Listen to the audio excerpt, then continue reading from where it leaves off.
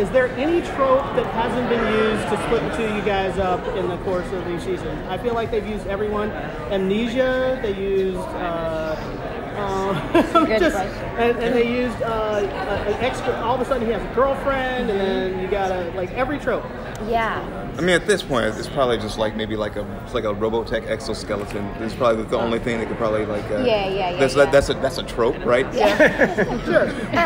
It's one of the old. Yeah, tropes. one of those. Yeah. No, I think that's actually been on purpose. It's part of the lesson of these two characters, these two lovebirds. Their journey is that everything tried to rip them apart. They were faced with every challenge possible. And what love is that through every one of those choices, they came back to one another. They always chose each other. They had easier choices to make, one of which in the beginning, when Eleanor was just being rude, was, you know what, get away from me, I'm not responsible for you. But around every corner, they chose each other, and I think that's what the definition of love is. Now I'm going to Was there a philosophical expression that you explored in the show that actually changed your philosophy in real life? Yeah. I recognized I'm a moral particularist. Yeah.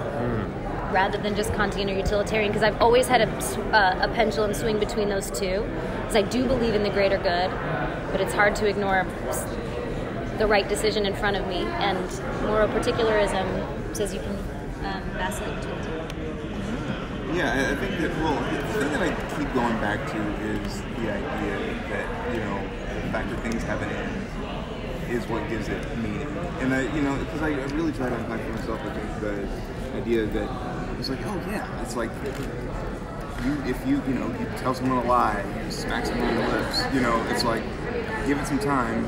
If there's no penalty for it, it will eventually fade. And the fact that it's like, no, it's like my time here is finite, and every single thing I do, like, has a consequence that will play into my life in some way, and that time is gonna end.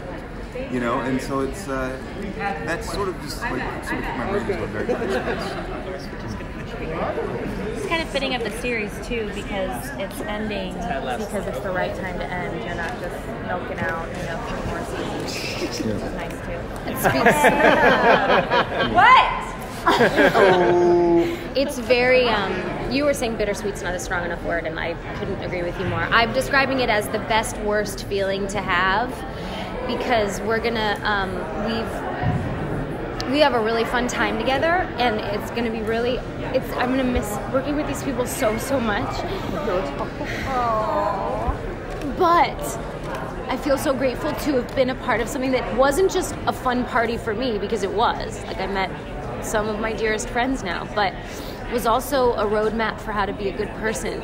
And I hope that when people rewatch the show or watch it for the first time, that they'll go, oh my God, look at all these cool lessons about how we're supposed to share Earth. Because being a human is hard, right? And we're talking about hard stuff. I don't want to always be nice to people. I don't even want to always be nice to my kids. They're really annoying sometimes.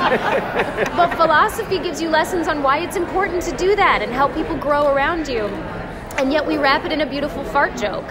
Like, what could possibly be better? I feel like the luckiest person alive, and I also feel lucky that we're with ethically responsible people who have found a perfect ending to this story and decided to execute it, as opposed to go on for 10 more years just because we're getting a paycheck.